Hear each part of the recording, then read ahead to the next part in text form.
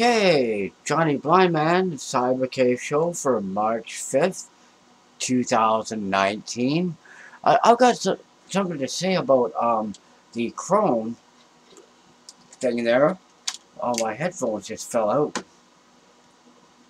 I just yanked my headphones out of there. But I got about Chrome.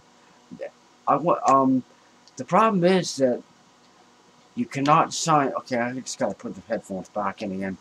I yanked them out with my knee. But okay, about the Chrome thing, I tried signing in to Chrome with my Microsoft account, and it didn't work. And I tried to sign in my Google account, because I want to marry them together, so they work better. But Google doesn't accept Microsoft accounts, and Microsoft does not accept Google accounts.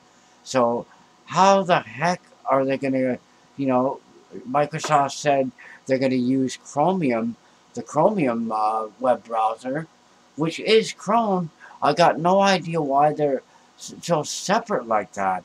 And so I downloaded Chrome in there, and the first thing it asked me is to update the Flash Player, the Adobe Flash Player. When is that thing going to die? I mean, it's a 20-year-old program. No one's using it. Everybody used to use it till hackers got a hold of it, and it's now useless. Everybody's using Stream now, or just regular files that you can't really hack into. Okay, I got no idea why they're doing this. Windows does the same thing. They have a DLL in the Windows 32 folder that says something. Okay, I think it says Edge, um, Edge add-in manager.dll, but that's not what it is. It is a whitelist. Used to be, anyway. About a week, last month it was, for a whole bunch of websites to bypass the Windows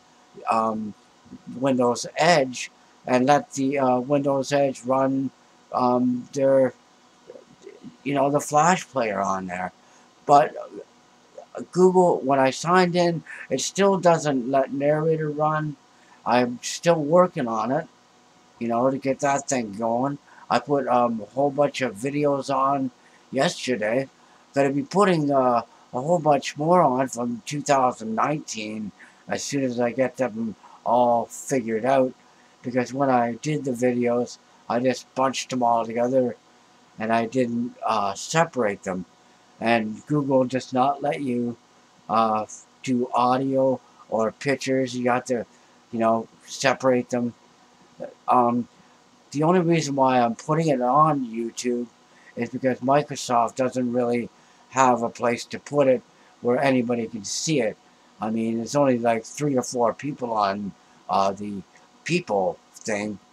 So this is Johnny Blindman, and we're gonna have another show on Friday about how to get on YouTube and how to change uh, the search provider. And plus, one other thing about that, the fight between Edge and Chrome. You go to Edge, and all it's doing is saying download Chrome. Meanwhile, you've already got it. And you use Chrome, and all it's doing is, oh, I want to be your default. I want to be your default. And you say, okay, fine, let it be a default. Windows will send you to the settings, and it just won't let you do it.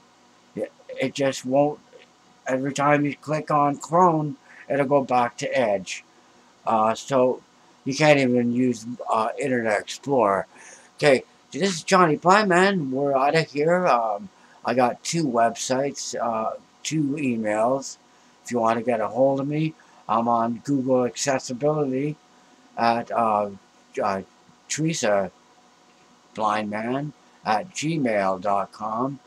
I'm going to be answering that email. And another Microsoft site, which doesn't talk to Google, I have to use Internet Explorer right now for the Google. But if you have any questions for me or anything, just use that email, or you can also go to the Microsoft email at johnnyblindman@outlook.com. Okay, this is Johnny Blindman, and we're out of here. Thanks for watching, and next on Friday we'll have a live talking show, and we might answer some questions from Google Accessibility. Okay, Johnny Blindman, we're out of here.